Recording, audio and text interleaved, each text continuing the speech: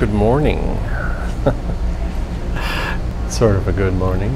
I'm having to do this video for the second time because for some reason the sound never recorded on the first one and the microphone cut out. So you know who this is. This is Cassidy, and I'm here. You can see outside. Look at that. Yes, it is 7 a.m. and I have actually been here at Panera since 6.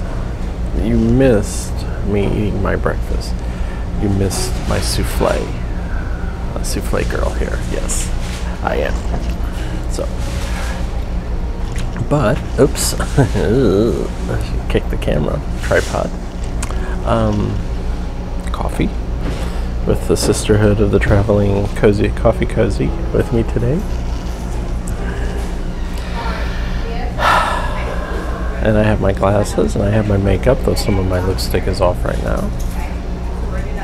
And waving at one of my various fans who knows me because she sees me in here all the time. I'm in a much better mood this week, as you can tell.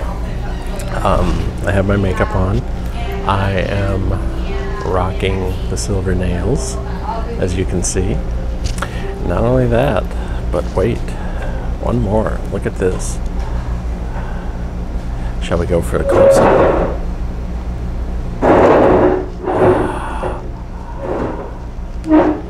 I have the TARDIS pendant.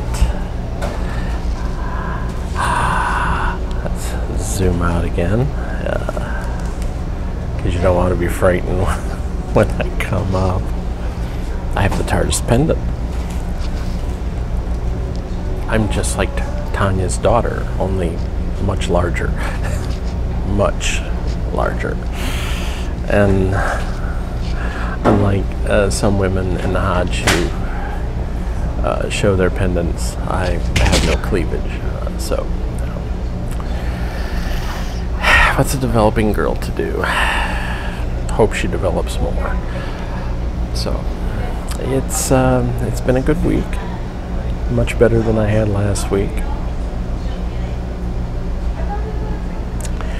I have been doing a lot of things. For one, glasses. I've been out. I've been watching TV, but I've been feeling a lot better. I had a session with my therapist on Thursday night. We Skype back and forth because she's still in Indianapolis and I'm not. And she told me that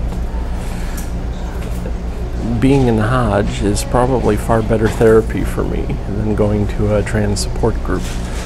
Because as she told me, Cassie, you know who you are. You have no problems with your transition.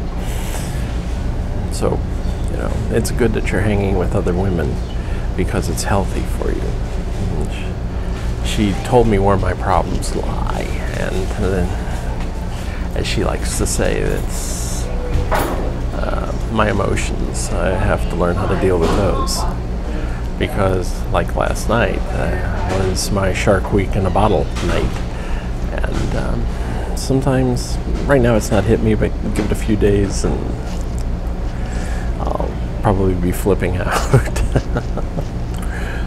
So, but been keeping everybody apprised of what's going on.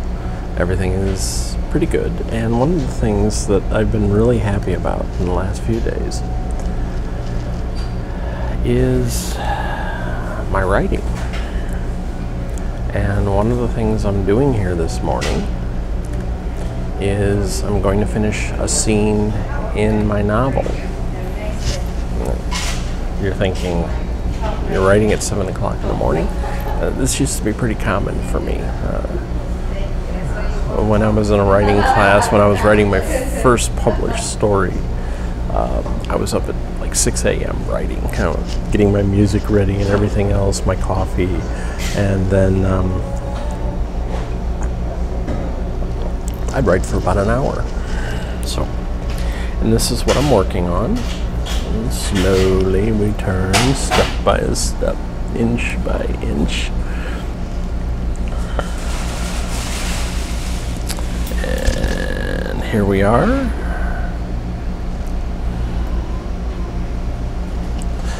That's my story.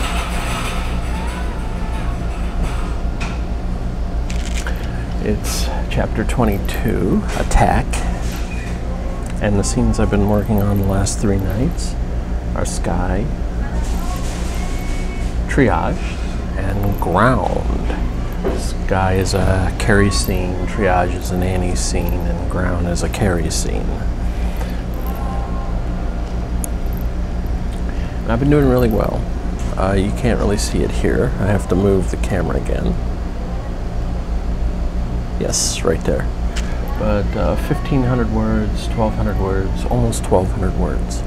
I've written almost 4,000 words in the last 3 nights. And to be quite honest, hello, look at those big eyes. I gotta zoom out here, hold on. There we go. And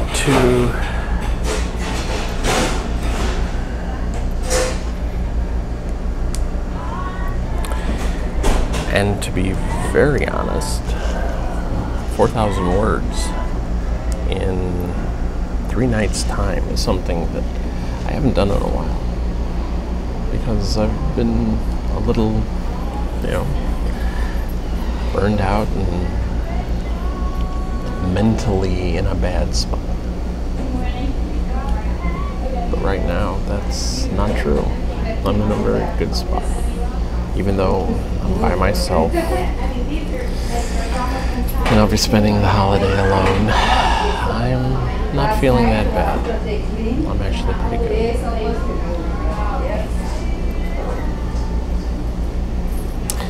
So the next time I give you one of these videos, I think what I'll do is I'm going to do another reading for you. I may actually do 2. I'll do the reading of a scene that I wrote where Carrie and Annie separate for the first time in 2 months. They've been together constantly since coming to school, and this is really, now they're not. Annie's stuck under the big blue bubble of the pentagram defense screens, and Carrie is out flying, as they flyers say, between the blue and the black. And the first scene I'll probably read will be when they separate, and Annie gives him the kiss as he's walking away. And then the other scene I'll read is observatory lessons, or as I like to call it, lessons from Laputa. And I might actually change that scene name, because it's where Carrie's wingmate, Emma, or as some people like to call her, that girl, asks Carrie the big question.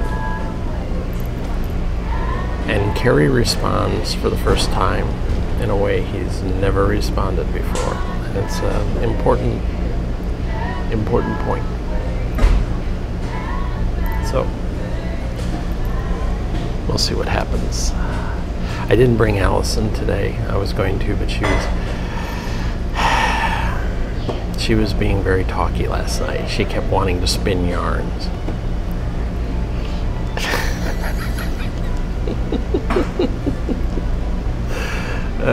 Yeah, I know. Some of you right now are just rolling your eyes. So, yeah. So, we talked for almost 10 minutes. So I'm a talky bitch. I'm gonna let you go. I want all of you to have a good weekend.